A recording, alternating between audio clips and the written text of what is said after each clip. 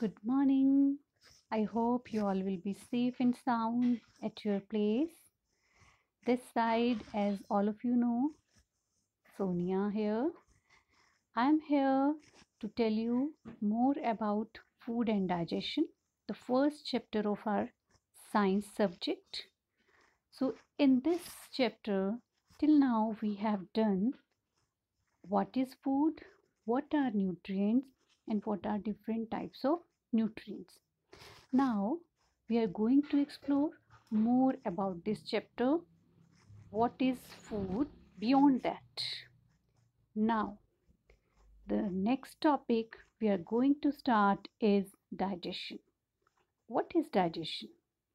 Digestion is a process in which the food we eat is broken down into simple and soluble substances that are absorbed by the body. It means कि जो food हम खाते हैं वो हमारी body में जाने के बाद छोटे छोटे सिंपल और सोल्यूबल सब्सटेंसेस में कन्वर्ट हो जाता है और वो सिंपल और सोल्यूबल सब्सटेंसेस हमारी बॉडी में एब्जॉर्ब हो जाते हैं. So this process is called digestion. Means बड़े बड़े जो फूड के पार्टिकल्स हैं वो स्मॉलर सिंपलर पार्टिकल्स में ब्रेक होते हैं और हमारी बॉडी में एब्जॉर्ब होते हैं. This process is called digestion. So first of all we are going to do the digestive system. Now human digestive system. As you all can see here, the human digestive system, it consists of a number of organs. It starts from mouth till anus.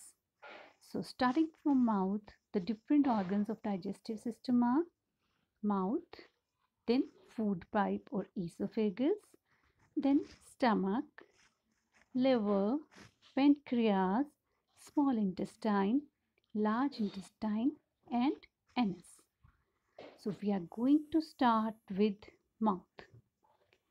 I'm going to tell you one interesting thing about our digestive system, that if this food canal is stretched out, अगर हम इसको open कर दें पूरी food canal को तो इसकी length कितनी होगी? About 10 metres long. So the food canal is total from mouth to anus. अगर हम इस पूरी कैनाल को स्ट्रेच करते हैं तो कितनी लेंथ बनती है? 10 metres. So let's start with the first organ of our digestive system, mouth. Mouth, what happens in the mouth? जब हम फूड खाते हैं तो सबसे पहले हम फूड किस में लेते हैं? माउथ में. What changes take place inside the mouth? Teeth chew and grind the food. तो फर्स्ट चेंज क्या होता है? जो हमारे टीथ हैं वो फूड को च्यू करते हैं और ग्राइंड करते हैं, उसको छोटे छोटे पीसेस में ब्रेक डाउन करते हैं. सेकेंड थिंग, हमारे माउथ में कुछ ग्लैंड्स होते हैं which are called salivary glands. ये सेलिवरी ग्लैंड सलाइवा रिलीज करते हैं. वो सलाइवा हमारे फूड के साथ मिक्स हो जाता है. So the second change is the food mixes with saliva produced by the salivary glands. Third, ये saliva food में जो starch present होता है उसको simple sugars में convert करता है. So the third change, जो main change food के अंदर आता है in the mouth, या we can say in the buccal cavity, mouth को buccal cavity भी बोलते हैं, तो क्या चेंज आता है? सलाइवा फूड के स्टार्च को ब्रेक डाउन करता है सिंपल शुगर में. And the fourth change inside the mouth, it makes the food soft. Food को सॉफ्ट बना देता है ताकि हम उसे इजीली स्वेलो कर सकें. तो these are the different changes that take place inside the mouth. Now the second part of our digestive system is food pipe. As you can see here, number 2, food pipe. It is also called esophagus. Esophagus में food जब हम swallow करते हैं तो हमारी buccal cavity या mouth से food pipe के थ्रू नीचे आ जाता है, इसोफेगस के थ्रू, और फूड किस में आ जाता है? Then the third part, stomach. Stomach एक मस्क्यूलर जे शेप बैग होता है जिसके अंदर फूड की चर्निंग चलती रहती है. फूड जो च्यू होती हैं, जो हमारे काम टीथ करते हैं, वही काम स्टमक में भी फूड की चर्निंग होती है। और फूड यहाँ पर मिक्स होता है, स्टमक के अंदर एक जूस होता है that is called digestive juice. वो जूसेस फूड के अंदर मिक्स होते हैं। इन डाइजेस्टिव जूसेस का काम क्या है? They break down the food into simpler and soluble form. वो फूड को सिंपलर एंड सोल्यूबल फॉर्म में ब्रेक डाउन करते हैं। तो फूड हमारे स्टमक में 2 to 3 आवर्स के लिए रहता है। तब तक फूड की अच्छे से चर्निंग हो जाती है, फूड जूसेस के साथ मिक्स हो जाता है और वो सिंपलर फूड में सॉल्युबल फॉर्म में कन्वर्ट हो जाता है। Now the fourth part is small intestine. Stomach से फूड किसके अंदर एंटर करता है? स्मॉल इंटेस्टाइन में। On the way of food from stomach to small intestine, food mixes with two juices. दो juices mix होते हैं फूड के साथ. One juice is from liver. This red shaped जो आपको स्ट्रक्चर दिखाई दे रही है, liver, इससे एक जूस प्रोड्यूस होता है दैट इज कॉल्ड बाइल. वो फूड के साथ मिक्स होता है. It's a very important juice, bile juice. ये क्या करता है? फैट्स की डाइजेशन में हेल्प करता है. और दूसरी जो जूस मिक्स होता है हमारे फूड के साथ दैट इज़ पेनक्रियाटिक जूस, जो कहाँ से रिलीज़ होता है? पेनक्रियास से. ये भी ऑन द वे फूड के अंदर मिक्स होता है. पेनक्रियाटिक जूस किस में हेल्प करता है? ये भी डाइजेशन में हेल्प करता है. डाइजेशन मीन्स पहले मैंने बताया था breaking down of complex food into simpler substances. तो वो भी डाइजेशन में हेल्प करता है. किसकी? Carbohydrates, fats and proteins. अब सारा फूड कहाँ आ जाता है? स्मॉल इंटेस्टाइन में. स्मॉल इंटेस्टाइन के अंदर भी एक जूस होता है that is called intestinal juice. वो भी फूड के साथ मिक्स होता है और फर्दर जो चीज़ें बचती हैं उसको कम्प्लीटली डाइजेस्ट कर देता है, ब्रेक डाउन कर देता है सिंपलर सब्सटेंसेस में. अब जब फूड स्मॉल इंटेस्टाइन में आ जाता है तो पूरा का पूरा फूड जो है वो सिंपलर सब्सटेंसेस में कन्वर्ट हो जाता है. मीन्स डाइजेशन कंप्लीट हो जाती है. Now one more thing takes place in small intestine, that is absorption of food. अब absorption क्या होती है कि जो स्मॉल इंटेस्टाइन है उसके चारों तरफ ब्लड वेसल्स प्रेजेंट होती हैं. उन ब्लड वेसल्स के अंदर ब्लड फ्लो होता है. ठीक है, ब्लड वेसल्स मीन्स ब्लड की ट्यूब्स जिसके अंदर ब्लड फ्लो करता है. तो जो फूड जो सिंपलर सब्सटेंसेस में कन्वर्ट हो चुका है वो इन ब्लड वेसल्स के जो अंदर जो ब्लड है उसके अंदर पास आउट हो जाता है. मीन्स वो फूड सारा जो फूड डाइजेस्टेड फूड है वो सारा एब्जॉर्ब हो जाता है किसमें? ब्लड में. और ब्लड क्योंकि पूरी बॉडी में फ्लो करता है तो ब्लड के थ्रू वो फूड के कंपोनेंट्स सिंपलर सब्सटेंसेस पूरी बॉडी में जहाँ जहाँ उसकी ज़रूरत होती है वो सर्कुलेट हो जाता है. ठीक है. अब जो फूड बचता है जो एब्जॉर्ब नहीं होता ब्लड वेसल्स में that is called undigested food. वो अनडाइजेस्टेड फूड कहाँ पास हो जाता है? हमारी फिफ्थ ऑर्गन में that is called large intestine. अब लार्ज इंटेस्टाइन की अगर हम लेंथ देखें तो स्मॉल इंटेस्टाइन से छोटी होती है.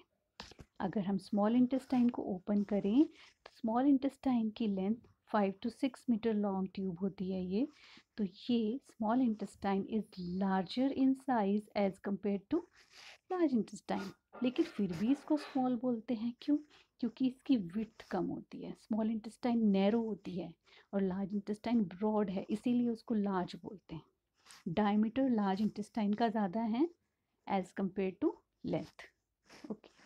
नाउ लार्ज इंटेस्टाइन में जितना भी अनडाइजेस्टेड फूड है वो सारा लार्ज इंटेस्टाइन में आ जाता है. लार्ज इंटेस्टाइन में क्या क्या चेंजेस होते हैं? फूड में से दोबारा से वाटर रीएब्जॉर्ब हो जाता है. जितना भी वाटर फूड में प्रेजेंट होता है वो रीएब्जॉर्ब होता है लार्ज इंटेस्टाइन में.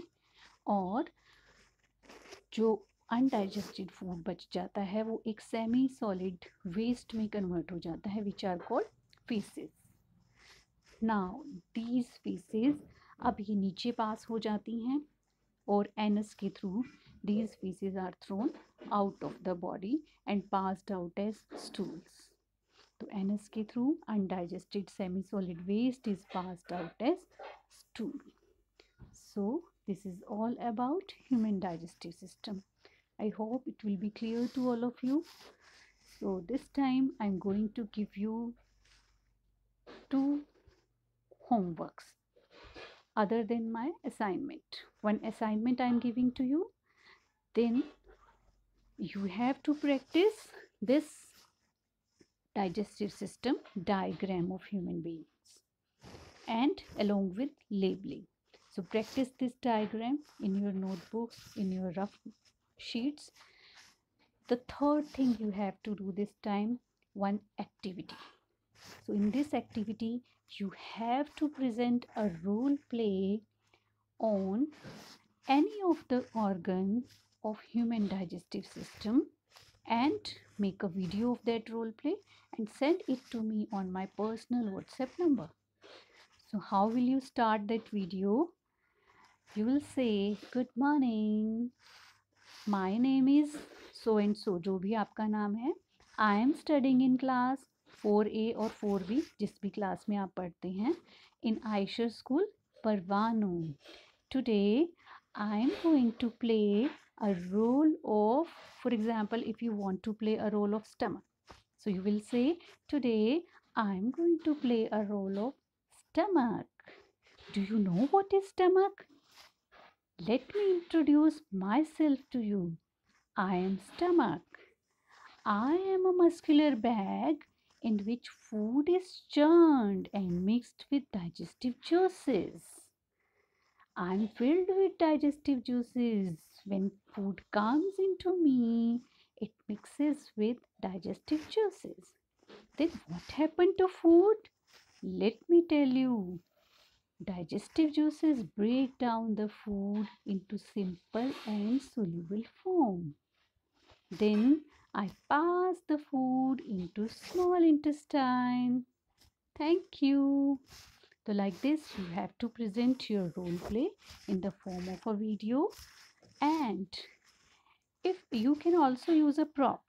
For example, you can write stomach on a paper, on a sheet, and you can hold that sheet in your hand, or you can draw a diagram of stomach. So you can also hold that stomach diagram in your hands during the formation of your video. So hurry up, all of you, send your videos to me and I will select the best video out of that. Okay, I hope it will be clear to all of you.